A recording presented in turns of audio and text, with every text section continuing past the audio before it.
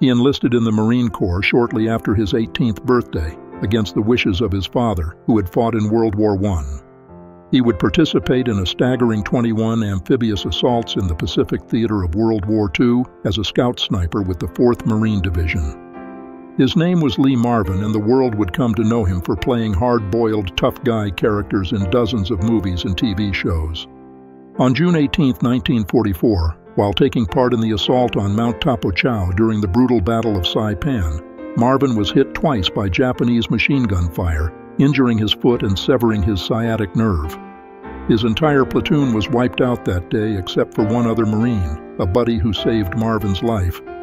He would spend the next 13 months in a naval hospital learning to walk again. Lee Marvin is buried at Arlington National Cemetery, not far from the tomb of the unknown soldier. His reported final words were, "Once a Marine, always a Marine."